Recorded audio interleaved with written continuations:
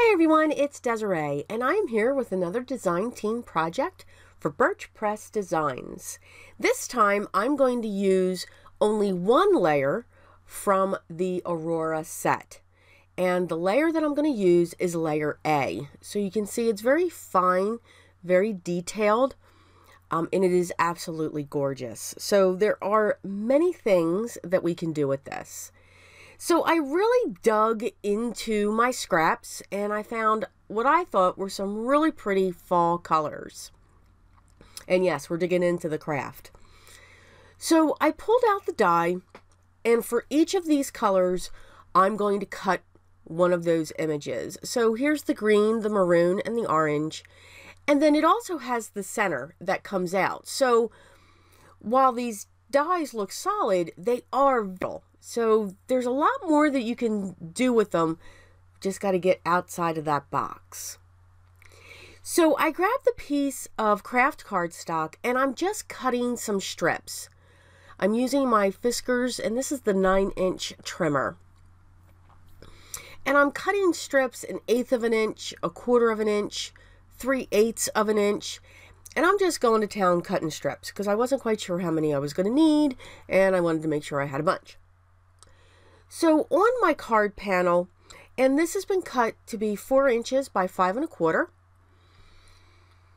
I'm just going to adhere this down onto my mat with a piece of repositional tape. That was the word I was looking for. And I'm going to place it on an angle so that when I put my strips down, I can use the lines on my grid to make sure that all my strips are going straight. I'm then going to use my liquid adhesive to glue these in place. I didn't want to use a tape runner, only because I get tape all over the place. Basically, the glue stays on the paper. So that's why we chose the liquid glue.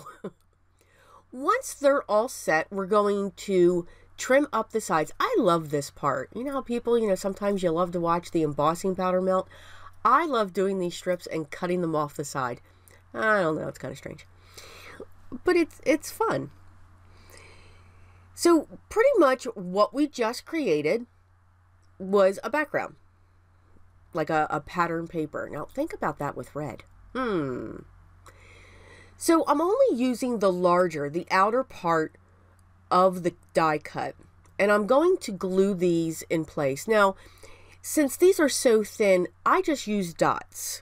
I don't try to go along the entire piece. I would just have glue everywhere. So I found that if I just put dots, it doesn't mean I don't get glue everywhere, but if I just use dots, it's less likely to go everywhere. Let's put it that way. I'm just going to use my fingers to make sure each of the areas are pressed down, because again, I've got that craft cardstock kind of raising them up a little bit. So I need to make sure that they're going to go down over that craft. Now I'm just adding more and more layers, and I'm turning them as I'm laying them down. So the red went down, then the orange went in between the two loops of the red, and then the green's going to go in between those loops. So it's almost like a spiral. Does anybody remember the spirograph? I know. I'm probably aging myself, but I love that. I had a ball with that when I was a kid, many moons ago. But that's what it kind of reminded me of. So I grabbed a piece of the maroon cardstock that I used, and I'm going to use my Versamark ink, and I'm going to use my white detailed embossing powder. And once that's melted. Now the sentiments that I'm using the sentiments from Birch Press called Just Because. And they also have a die that matches them. So if you've ever seen their sentiments, they have some regular size, and then they have these larger, beautiful font. They have dies for those, which is really cool. So in a strip, I have For Your Friendship. And then I die cut the word thanks. Now, the whole time I'm putting this card together, yes, you are going to see me change something on this card. Once I have the sentiment down, I kept on looking at this. I'm putting it down onto my standard A2 size card base, which is 4 1/4 by 5 1/2 top folding. There go my fingers. The thanks didn't look right. It was getting lost for me. There was a lot going on this card, very much so. So I just needed to break it up. So I did have to take that thanks off. Now, I have, that is a 2 1/2, or excuse me, a 2-inch circle. For that, I used my vintage photo around that because, of course, it's fall. The vintage photo ink is definitely out. And I also grabbed my dark brown, I believe it's called hot chocolate embossing powder from Nouveau. And that's how I embossed the thanks. I'm going to prop that up using some double-sided foam squares, and I'm going to place that right down on the center. It looks a lot better, a lot cleaner. Everything does stand out for you. You can see the floral going around there a lot better. So these, of course, are the close-ups like we always show.